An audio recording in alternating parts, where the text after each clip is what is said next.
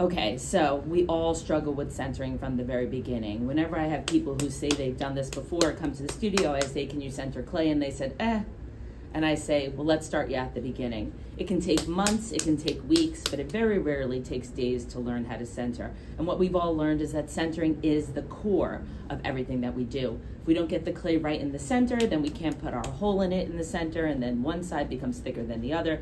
Then we got the bagel where it's puffier on one side and crunchy on the other. For a bagel, that's wonderful. For a pot, not so much. So I'm gonna give you sort of my way on how it clicked for me 30 years ago. It's not necessarily a strength thing. I was 40 pounds lighter 30 years ago, and it was all about leverage of my body. So we're gonna start right now. This is a 2-pound ball of clay.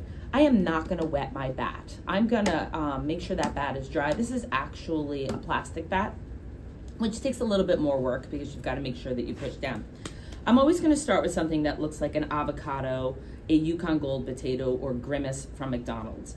And I'm going to slap that right in the middle. Now, when you turn your wheel on, if it's not in the center, stop, move it. Why make your life harder? So if it's over here and it does that, don't bother. Move it right into the center.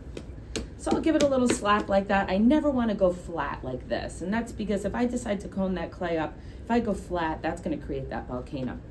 So hands wet. First, I want to set myself up. Get yourself a brick under your left foot. Some people are a little short torsoed. They may need 2 bricks. We have this pelvis bone here. I'm not making any more children, so I'm going to use it just for pottery. I'm going to lock my elbow into my pelvis bone with my arm up against the core of my body. I'm gonna have my hand at this right angle, and I'm gonna push this heel of my hand between 6 and 7 o'clock on the clay. So that's right in front of you. I am not gonna touch the clay with my fingers at all. I'm gonna push with my actual hip bones. So it's sort of this motion right here. My other hand is gonna be on my elbow, is gonna be on my leg. I'm gonna be karate chopping on the top, and my hands are gonna be attached. I don't wanna go all the way across here because I don't want this divot in my clay. I'm gonna start with my wheel going about 75 miles an hour, and I'm not pushing from the back. My elbow is pushed, my right elbow is pushed into my right thigh, and I'm just gonna push down with the top of my hand gently so that now the clay is stuck. Now I'm gonna start with full speed. The heel of my hand is going to push between 6 and 7 at the same exact time that my top hand is pushing down. Notice my fingers are not touching the clay. I'm going to add some more water. I want you to notice how my top hand is not all the way across. It's back here. I almost want this first knuckle here to be in the center, and then I drop my wrist to sort of create this rounded shape. This is gonna give me pressure from the top and a little bit of pressure from the side, which is gonna be super important when you're getting to bigger clay. I don't have my fingers on the side. If I put my fingers on the side, I tend to loosen up this tension, and my hand's just gonna sort of jump around like this. So again, I'm just pushing with my left hip bone towards the middle of the clay, and I'm pushing down with my top hand.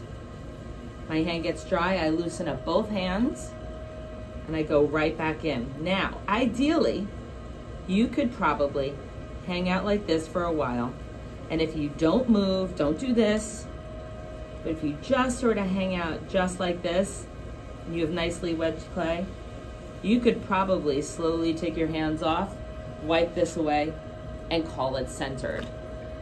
If you're struggling with that, and that's not really ideally what's going on, okay? Let's say you make a few errors.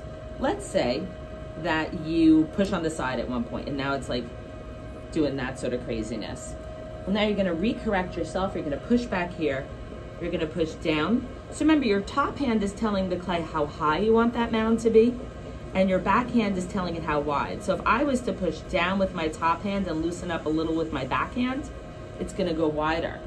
If I go in with my back hand and loosen up on my top hand, it's gonna go taller. And remember, your mound of clay is gonna determine what you're gonna be making. So if you're gonna be making a bowl, you wanna go wide and flat. If you're gonna make something cylinder, you wanna go tall and narrow. So let's say a lot of people will end up with like the Guggenheim, I call it. So that means that their backhand is angled just a little bit like that. That's ideally not okay. So we want to make sure that our back hand is perpendicular to the wheel head, to the bat. And now I'm going to go ahead and push in with my heel and my hands, and I want to fix this sort of lumpy part here. So I'm going to take these parts of my finger, I'm going to angle them down, and I'm just going to slowly squish this clay down into here. But I'm not going to loosen up this tension rod between my clay and my hip bone. So see, I'm just going to wrap those fingers around. You see how I filled in that Guggenheim entrance? And then I'm slowly going to take my hands off. A big mistake people do is they'll be centering, they think it's centered, and they go like that. That's going to throw it off center. So this is with 2 pounds, so I'm not necessarily going to say you have to cone up. Maybe another video I'll go. Now, what's your ideal shape?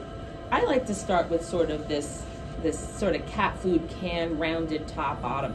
If you leave too much clay down here, you're going to end up leaving it on the bat when you start to pull. So I like this sort of right angle on the side. So again, I'm just going to hang out here.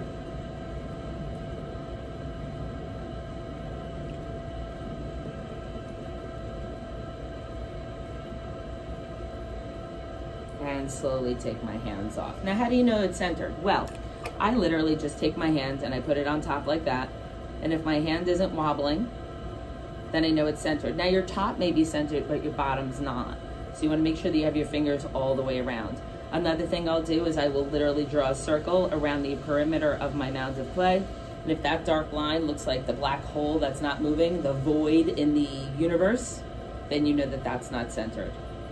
So there you go. I'm gonna follow this up with another video on how to center using coning up processes. Hope that helped. Centering really is the most important thing, and there really is no such thing as almost centered, especially not spiritually and mentally. So have a great day.